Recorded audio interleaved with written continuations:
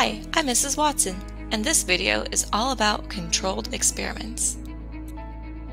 Well, what is a controlled experiment anyways? A controlled experiment is a science experiment where there is only one variable being changed or tested at a time.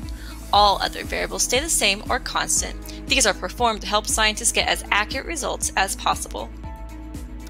Now that seems complicated. Let's take a closer look to try to better understand exactly what that means. First, we need to identify a problem to test and hopefully find the answer to. I recently started gardening and was able to grow a pea plant. The problem is that one pea plant does not give me enough peas to make an entire meal. So I want to know how quickly I can grow more pea plants. Now, after some research, I decided to test out which type of light source will grow the pea plants the fastest.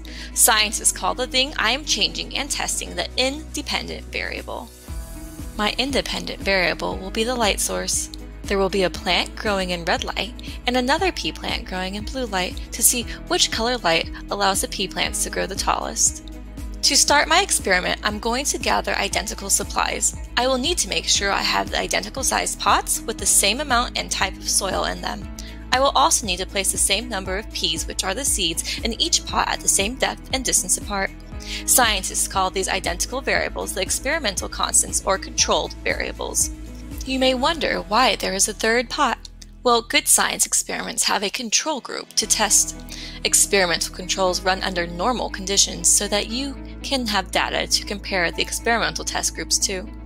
In this experiment, we will have a control group growing in natural sunlight conditions for comparison.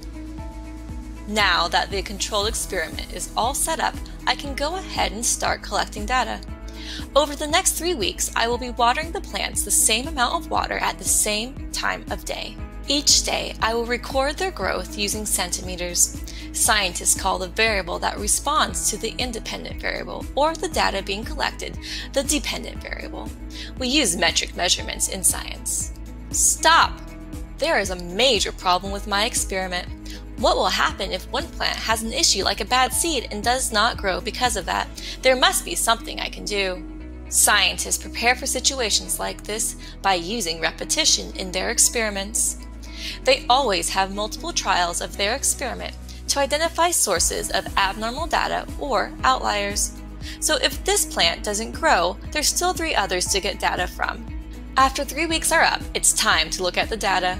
Scientists will often calculate the average data for each group to better understand their results.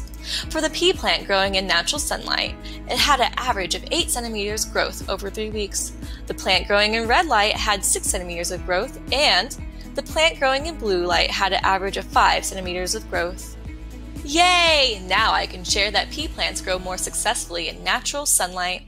If another scientist ever wanted to confirm my results, they would copy my experimental procedures and repeat the experiment on their own. This is called replication. Replication is important in science to make sure published results are accurate and science can keep advancing based on well-tested and confirmed data. Before we go, let's review. A controlled experiment is an experiment with only one thing being tested or changed.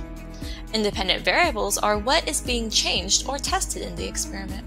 A dependent variable is what is being measured in metric units.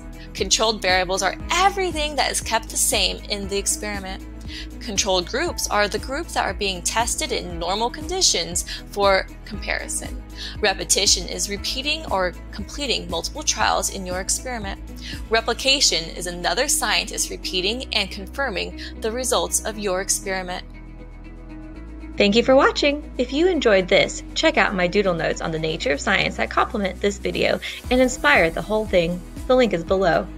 To see even more content, visit my blog at www.mrswatsoneducation.com. Thank you!